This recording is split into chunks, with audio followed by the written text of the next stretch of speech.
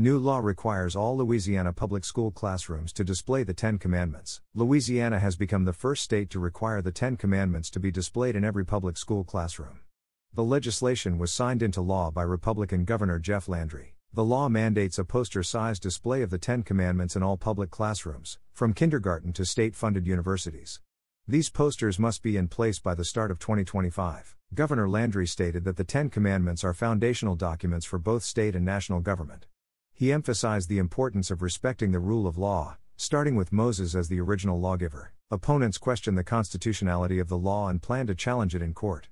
Civil rights groups argue that the measure could alienate students with different beliefs and doesn't foster an inclusive educational environment. Proponents of the law argue that the Ten Commandments have historical significance and are not solely religious.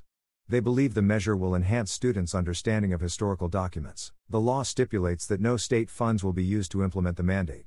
Instead, the posters will be financed through donations from private entities or individuals. In addition to the Ten Commandments, the law permits but does not require the display of other historical items. These include the Mayflower Compact, the Declaration of Independence, and the Northwest Ordinance. The new law has sparked immediate controversy and promises of legal challenges. Organizations like the American Civil Liberties Union and Freedom from Religion Foundation are preparing to file lawsuits. These groups argue that the law could lead to religious favoritism and is not appropriate for a diverse educational setting.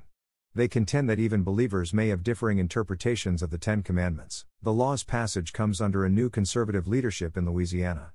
The GOP holds a supermajority in the legislature and all statewide elected positions, enabling a conservative agenda. Similar bills have been proposed in states like Texas, Oklahoma, and Utah but face legal challenges. Only Louisiana has succeeded in making this measure law, setting the stage for potential future legal battles. Historically, the U.S. Supreme Court has ruled against similar mandates.